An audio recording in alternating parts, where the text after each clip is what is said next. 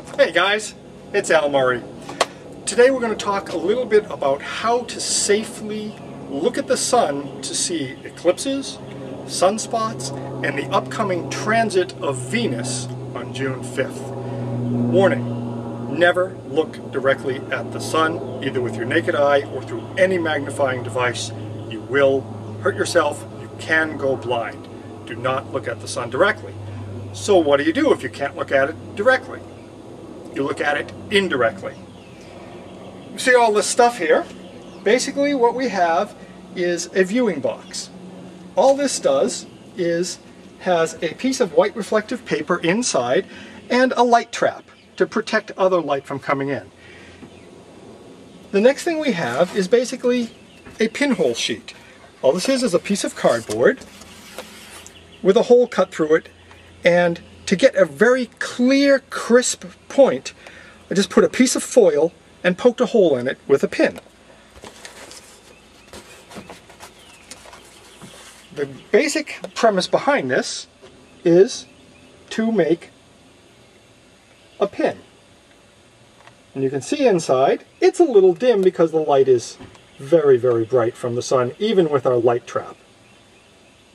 Now that's kind of small. If I go further out, I can make the sun bigger, but it's such a small hole coming through, it's still very, very dim. So what do we do? Well, a couple of things we can try. Number one, we can build a pinhole telescope.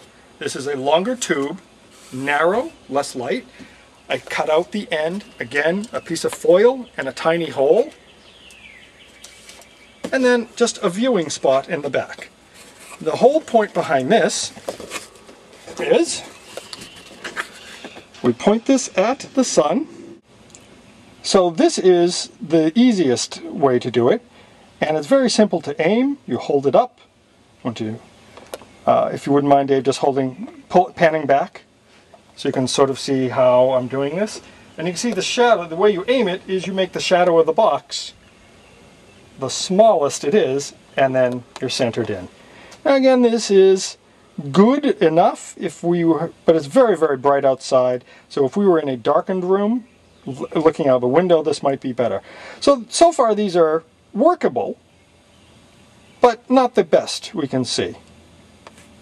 We can make this a little darker, but not much.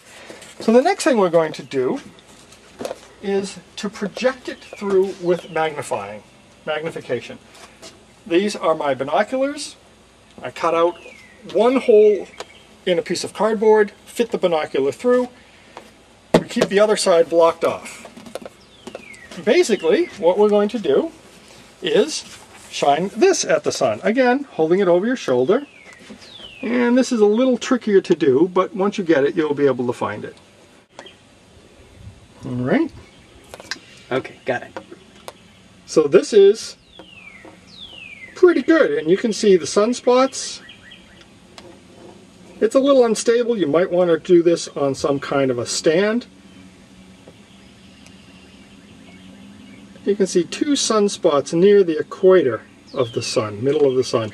Now, some of the black spots you see are on the paper, and they're just things.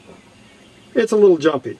But in this, it would be very nice to see the annular eclipse, or on June, to watch Venus transiting. So pull back, Dave, so you can see the entire effect, how this is looking. All right, so pull back so you can see me aiming it in, and I'm looking into the box, not looking at the sun. So there we have it. 3 very safe ways of looking at the sun. A regular pinhole, a pinhole camera, or projected through this. So remember, go outside, look up, but never directly at the sun.